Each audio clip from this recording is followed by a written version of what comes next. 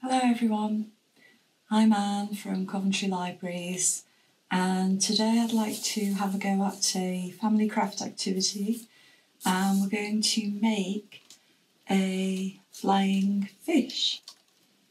It's nice and bouncy and it's hopefully very simple to make. You can see it a bit better if I hold it up to the camera. There he is.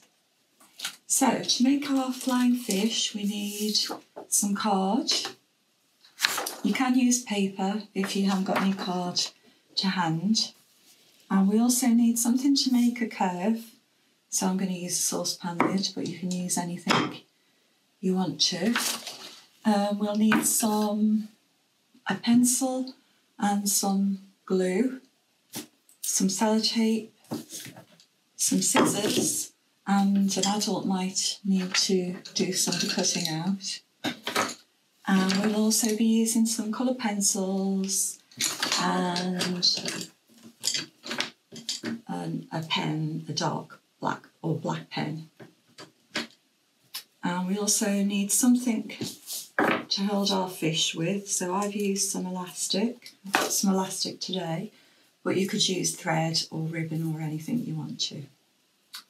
Okay, so we're going to start with our card, and we're going to make a curved line by using the top of our saucepan lid.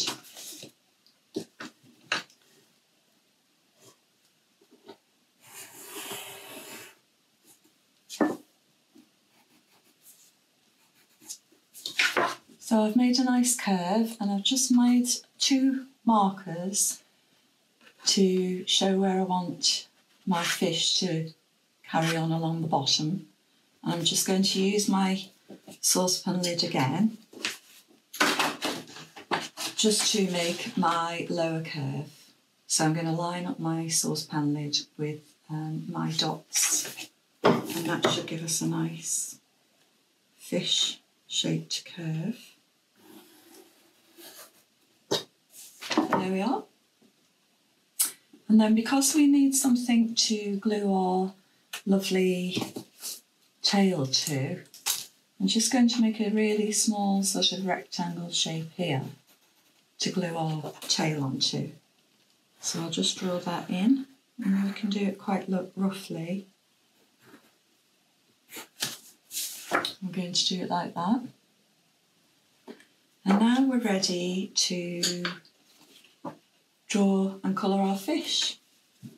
So I've got a marker pen, and I'm going to start by just doing a curve to make our fish face. And I'm going to outline our fish as well, just so we can see what we're doing a bit more clearly.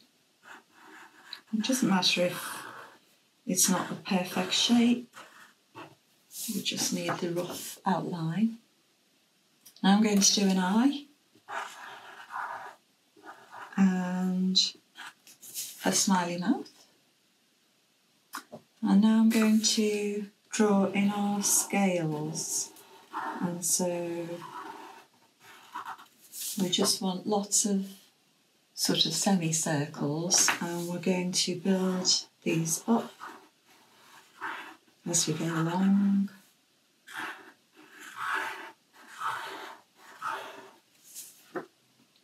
Like this.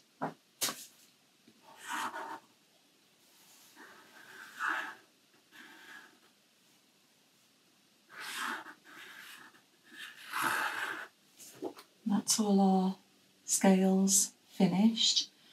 Now you probably can't see very well, but I can actually see through to the back of my card, and you can see through paper as well. And so I'm going to do the back of my fish as well, and I'm just going to follow the lines from the front. So I'm going to have a front and a back to my fish, but if you like, you could just do the front part.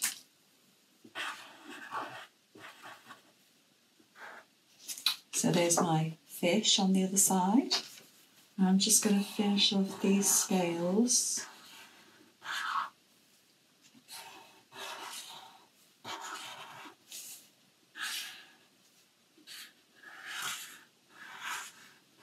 and they don't have to be perfect.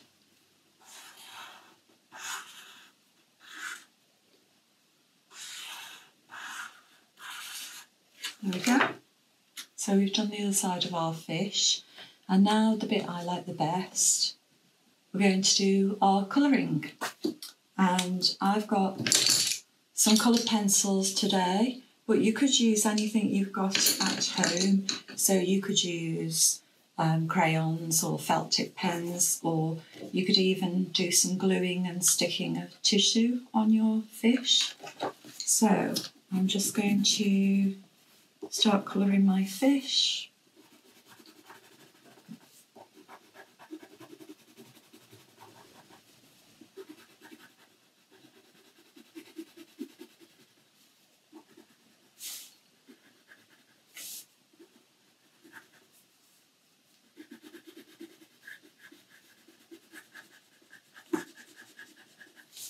Like this.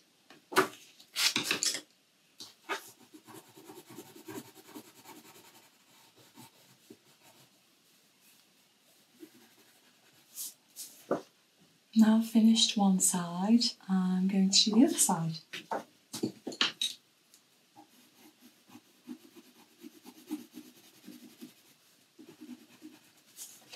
Halfway there.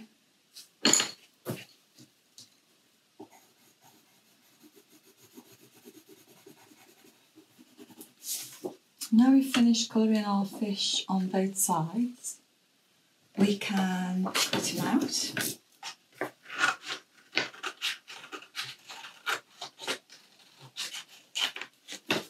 There he is. And now we can make our tail. And we can use tissue paper strips or crepe paper or any coloured paper you've got in the house. But I've made some rainbow strips just with a piece of paper and some coloured pencil or coloured pencils that we used earlier on. So I'm going to start by very quickly making some stripes like this.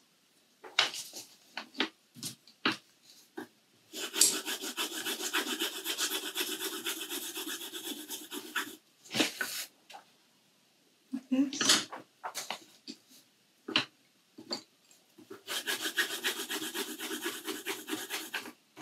We've got lots of colours on our paper, and I'm going to do the back as well with the same colours.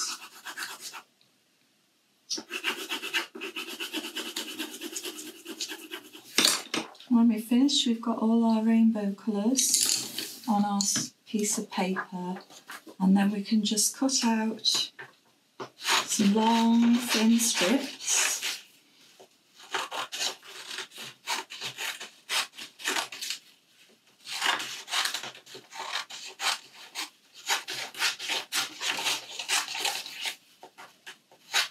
Nearly done. So we've got our strips cut out. Now we're just going to cut them all off, like that. And so now we've got all our strips to use, and we're going to glue them onto our fish.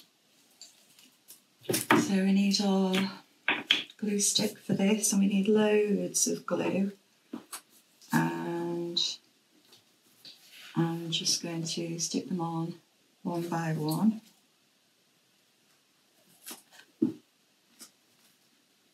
As we go. Can you see?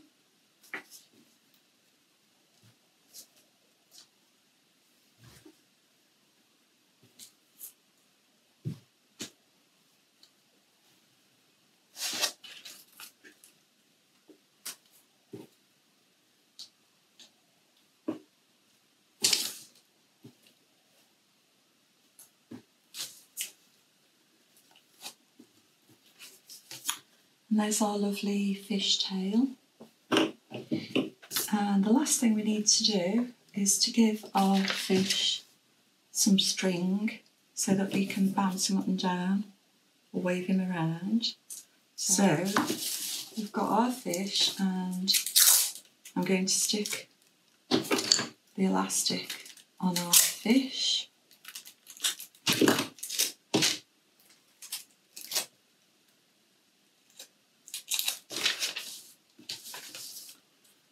And to start with, we're going to tape our elastic so it's going back towards the fish's tail. Can you see? Like that. And then just to make it a bit stronger, we're going to bring it back on itself and stick it again.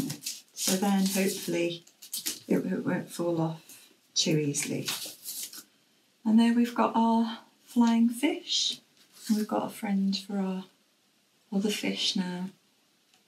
So I hope you've enjoyed our craft activity today, and I'm looking forward to seeing you again soon. Bye bye.